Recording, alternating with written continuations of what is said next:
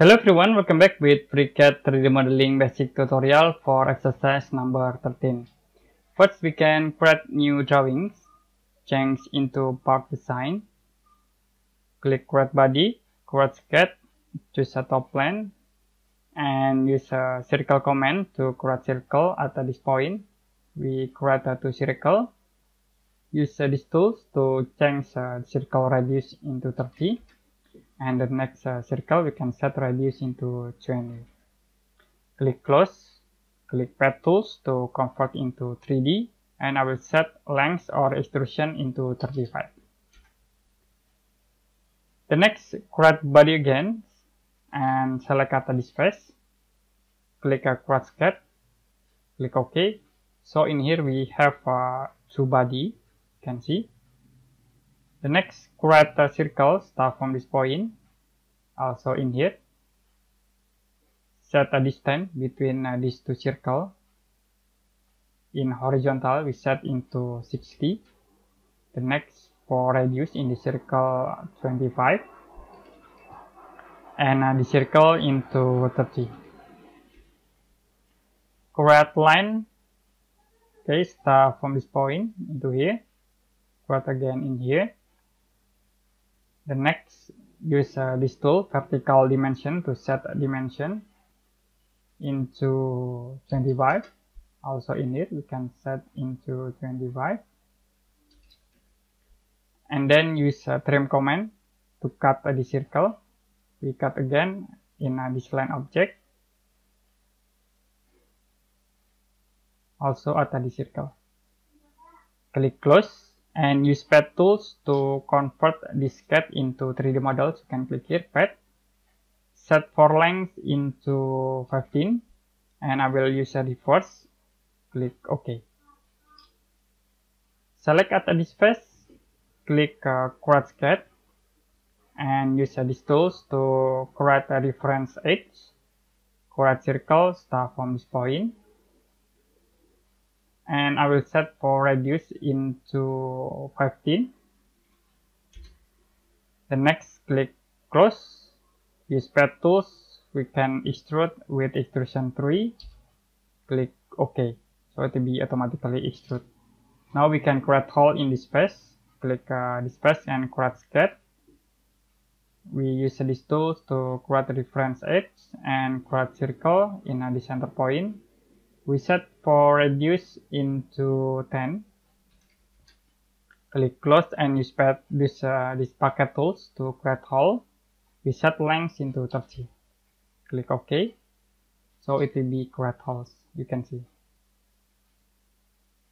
The next, we create new body again. You can click here, create body.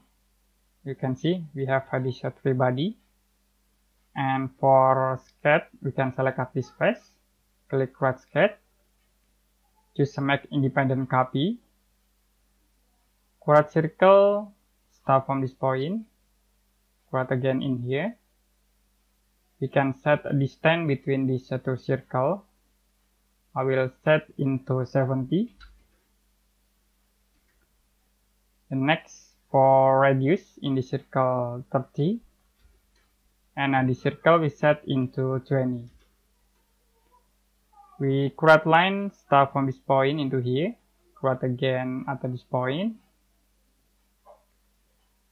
The next, you can use this tool, stangen. We connect between this line and this circle.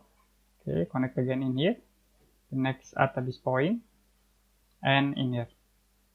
Okay. You can create line in here to create a reference line. Click into this point.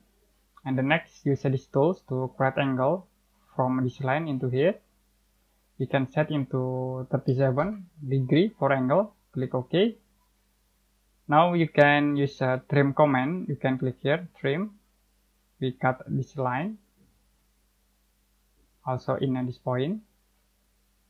And at this point. You can click this circle. You can cut. Okay, now you can click close and use pad tools to convert into 3D. Sorry. we need to delete this line objects. You can right click in SCAD Pro, edit SCAD, select this line, and we can press delete button.